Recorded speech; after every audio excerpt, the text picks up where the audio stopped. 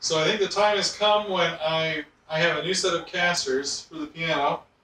So I'm going to pull it out of this spot into the area of the garage, the center of the garage, and I'm actually going to try to use my homemade piano tilter. I got the piano tilter behind the piano right now.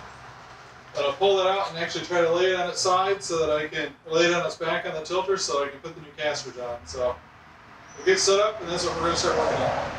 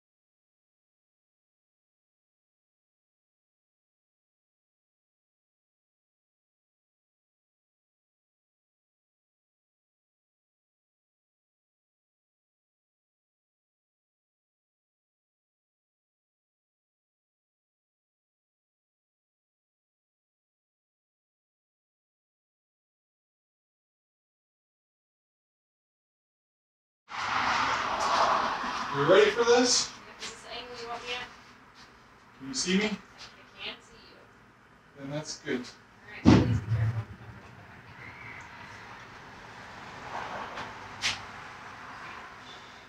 It feels good so far. Oh yeah. Oh yeah. Oh yeah, that's good. Super easy. Hey, it's like your own CrossFit gym. Oh. Woo! Woo! Let's ride with it now. Here we go.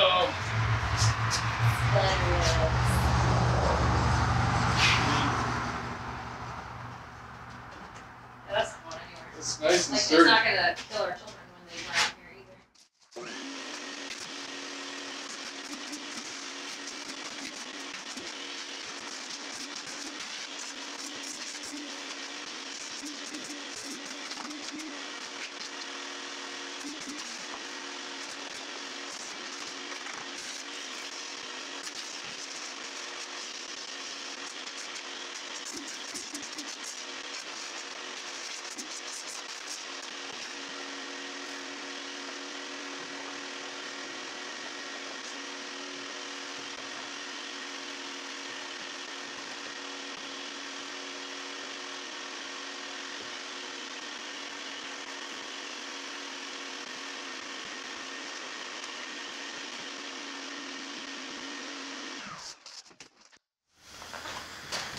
Okay, I'm going to try to get in here and take this caster off.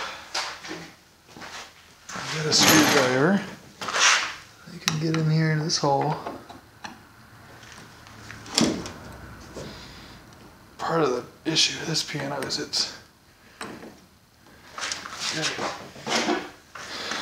this whole section is loose. So this flathead screwdriver in here, the screw itself is pretty loose. Sorry, pretty tight, and I don't want to strip it out, so I'm going to try this method here. I've got a wrench, so I can keep pressure inward and turn the screw that way. Let's see if I can do this.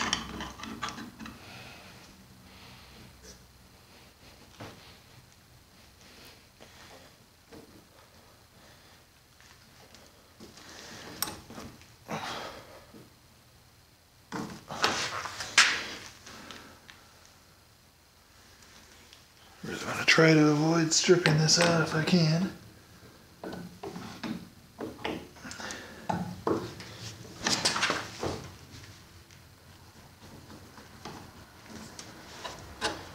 It's working.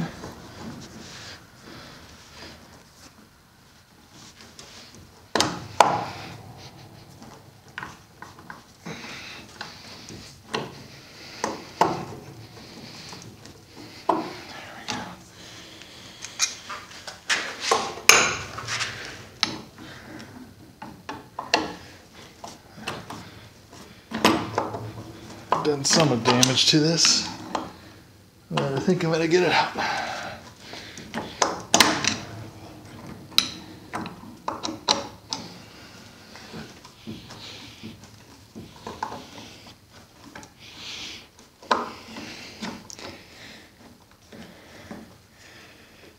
There we go. There's one of them. Not too bad. I did buy new screws for this because I didn't know what kind of condition I'd have on these old ones, so I can replace it with a new set of screws, but glad to get that out without stripping it.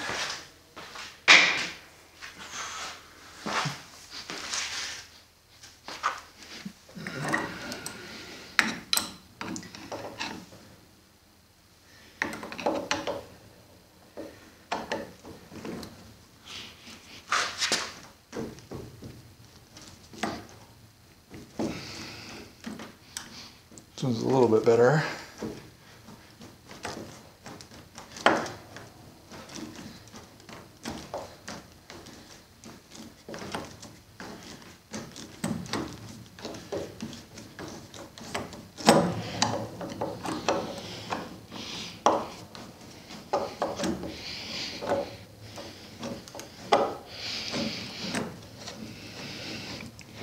One thing you guys don't see on camera, you can't get the effect of, is the smell.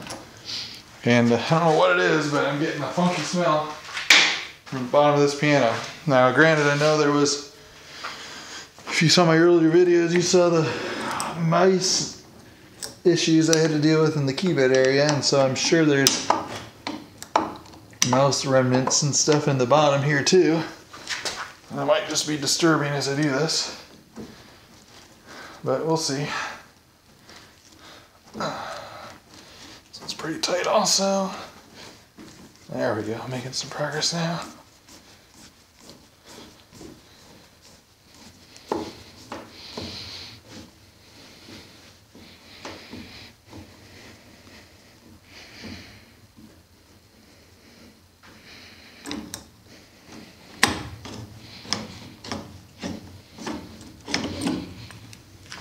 Oh, this screw actually broke off in the hole. There we go.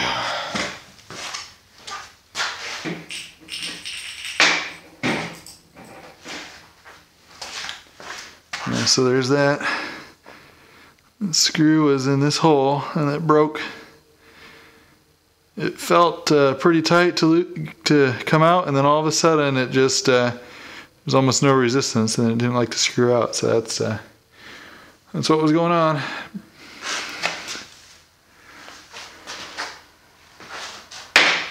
I think that guy will get to live there. Let's take a look and see what we've got. This is a pretty nice looking pocket. Try not to blind the camera here.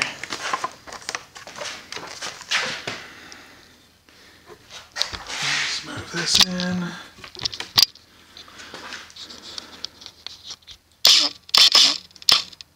So as you can see, that hole is pretty nice looking. If I put this down here, let's go, we'll go freehand with this.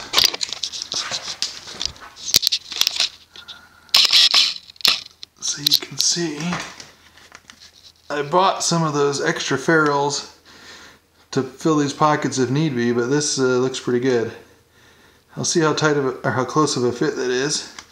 I don't think I'm gonna have to drill that out. I think I probably can just punch that new wood center section in there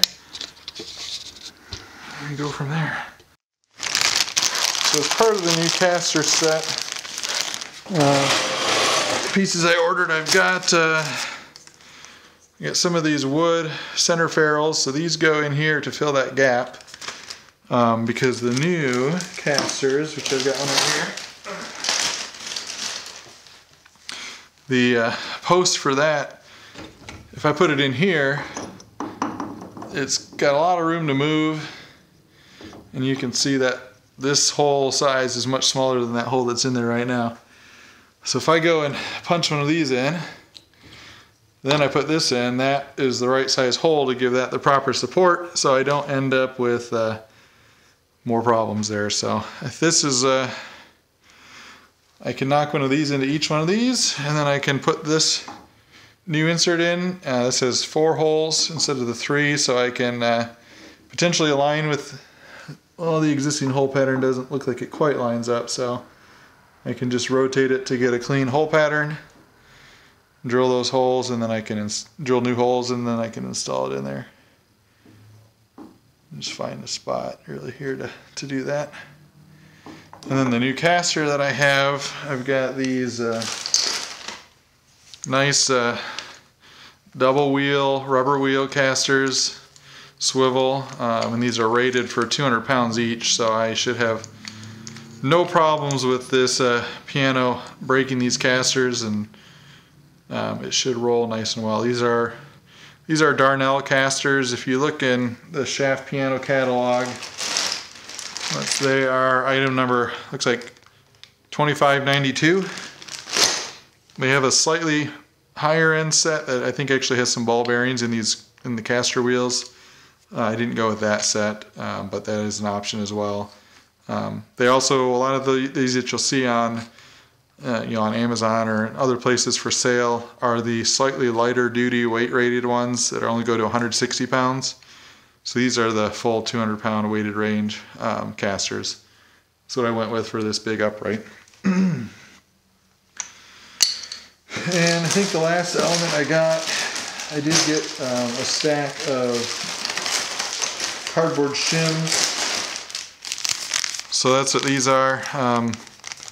These cardboard shims are there if I needed to build out the surface at all. I've got a stack of these that I can use. I don't know if I'll need to use it because these aren't overly recessed. I think the main thing you want to worry about is if this is all the way in, does it still have room to go around? When you figure that it's got, this is just barely rubbing, and I don't have this piece in yet, which gives me probably another 1/8 inch or 1/4 inch of height. So I think I should be good without the need for those, but maybe I'll put one cardboard spacer in each just to give myself a little bit of extra clearance. Down here might be where I run into issues. I'll have to see. But I got stuff ahead of time, so I'm prepared. Got a dead blow mallet, and I'm going to tap this guy in.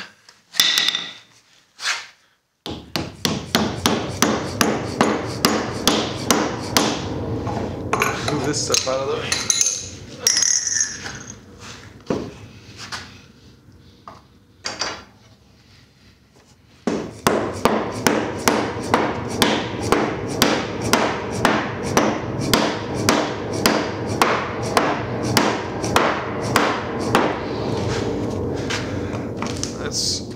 Mallets almost a little bit too big.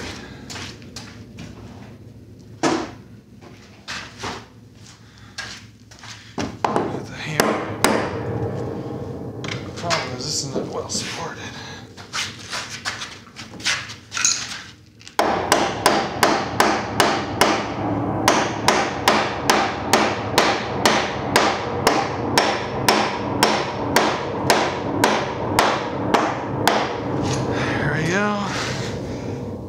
In there now.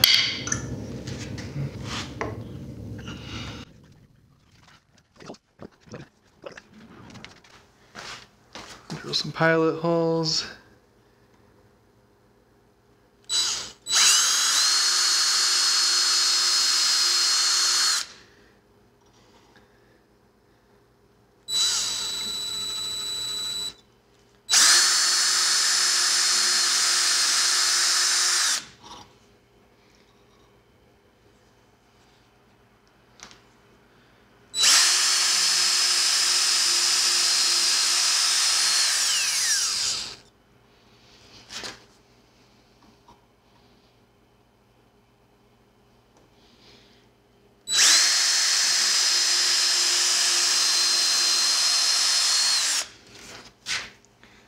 Okay.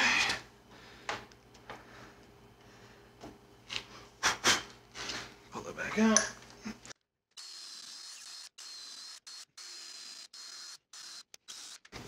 There we go. Okay, so I've got that hammered in now. It seemed to go a lot better with the better fitting hammer. So I've got the 4 holes, and what I did is I took one of these cardboard spacers if I'm going to use it, and I put it on here to get it lined up. These spacers come just round, but I put little nicks where each of these holes go, so that as I screw it in, I can get this lined up and tap it down and make sure everything stays lined up as I put that in. I could probably just screw right through the cardboard, but at least this lets me see where my holes are. So as I drive this in, I can keep everything aligned. See if that's actually beneficial or not. It might be, it might not be. I'm just worried about things getting turned. I can start a bolt, or start a screw in there, it looks like. So that's what I do. I've got number 10 screws, about 1.5 inches. They're the same length, and it looks like they're the same thread size as what was in there before. At least as best as I can tell. So we will drive those in and we'll go from there.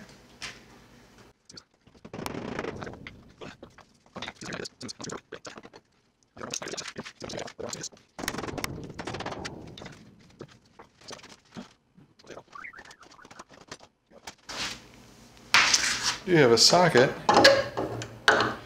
impact socket. I could fit that over that, hammer with that.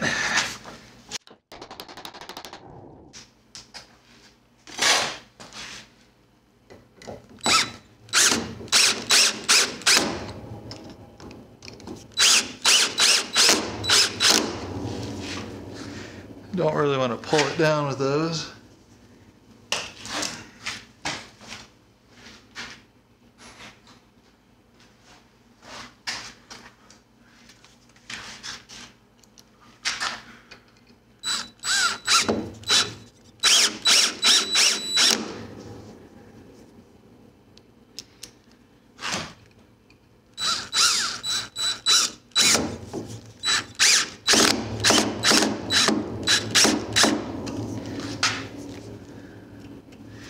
Screw gives me a problem. I'll need to pull it out, swap it out. I got about 1/4 inch to go, so let's just keep going.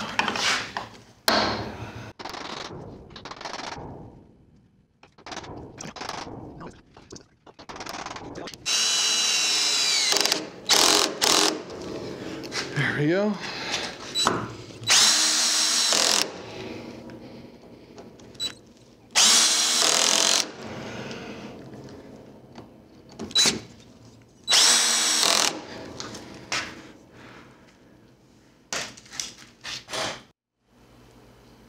Okay, moment of truth. Let's see if this goes in now.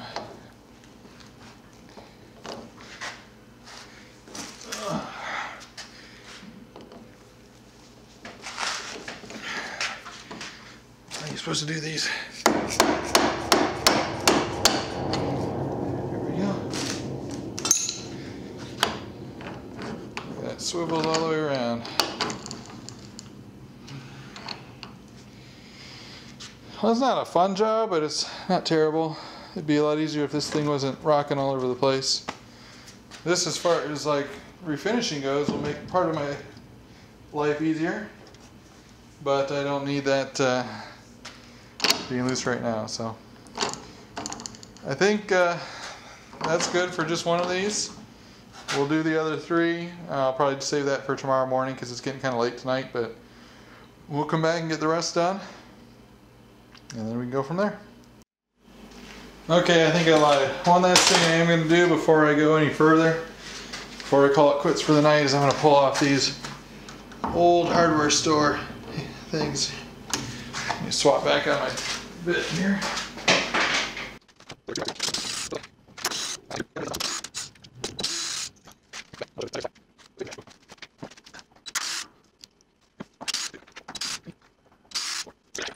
Okay, so I'm going to move on and do that next one down at the bottom.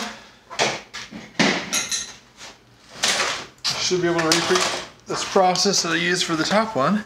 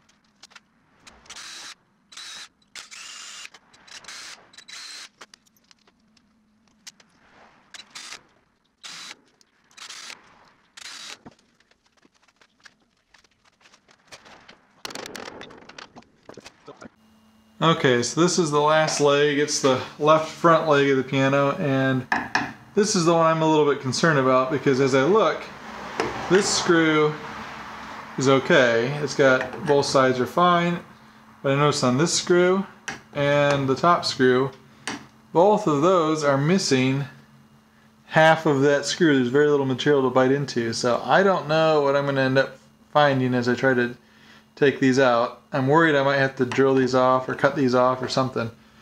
So this one should be a little bit of an adventure, but we'll go from we'll obviously have to get that out, so we'll do what we need to do to get it done. But that's a quick view of what I'm up against right now. I'll reposition the camera here and I'll get started working on that one.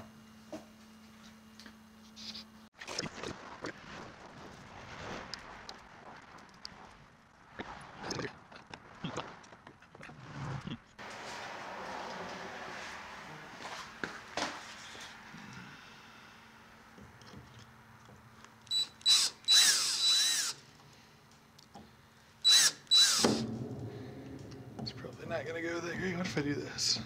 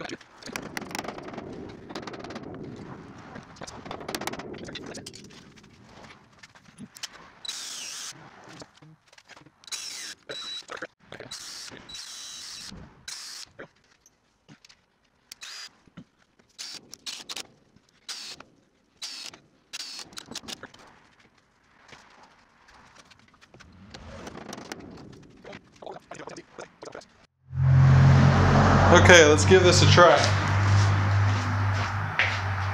That's all the way up.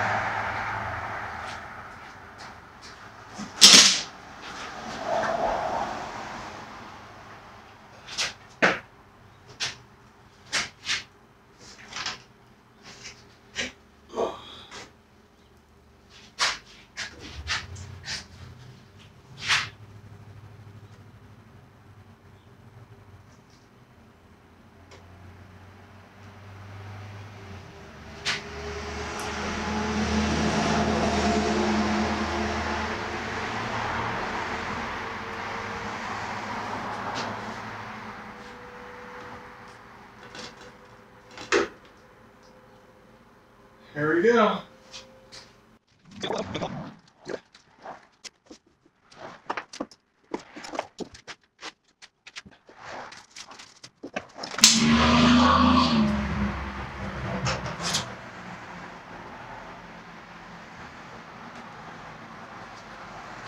Nice. Still a big heavy piano. But it rolls now.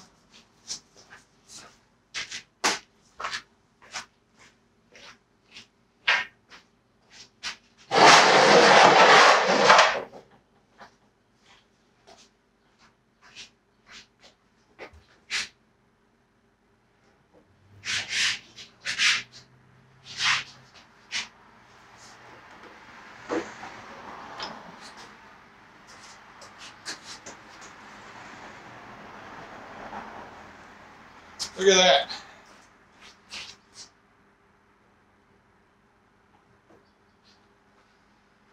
You can see a lot of dust of stuff that fell out from the piano when I had it tilted back. Really need to clean that out next. That works.